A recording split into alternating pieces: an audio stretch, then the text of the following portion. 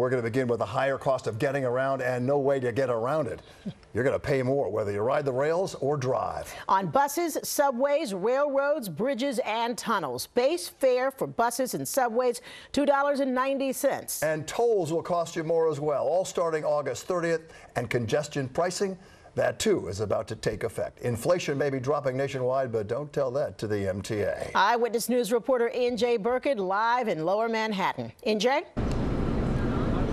And right, Sandra, unless you walk or ride a bike, sooner or later, one way or another, you're going to be paying more. Fares and tolls are going up, and in Manhattan, eventually congestion pricing within a year. With all of that, a $2.90 transit fare is the least of it.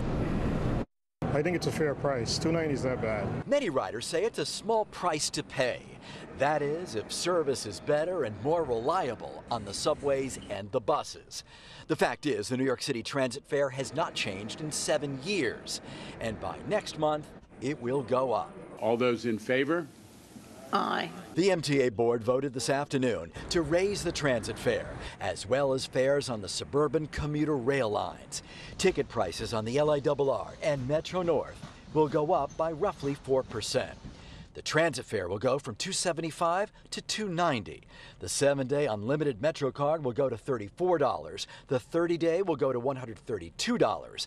The express bus fare will increase to $7, and the 7-day fare will go up to $64.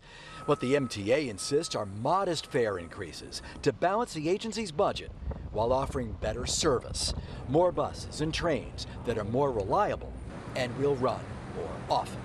MTA Chairman Jano Lieber. Because we took action, we stabilized the agency financially, and we're even increasing service. The MTA is also raising tolls on its 9 bridges and tunnels. On average, 6% for Easy Pass and 10% for drivers without Easy Pass.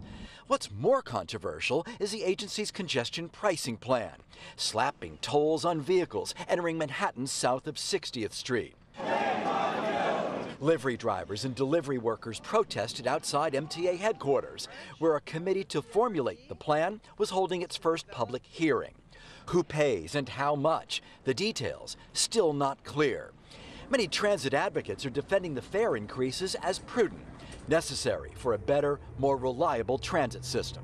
We're all part of the solution, so we all have to contribute to it. But others aren't so sure. Ridership has been low, and so they need to make their money back based on the pandemic, but I don't think that now is a good time. The fare increase is set to go into effect on August 20th. Tolls could go up within 3 weeks. Live tonight, MTA headquarters in Lower Manhattan.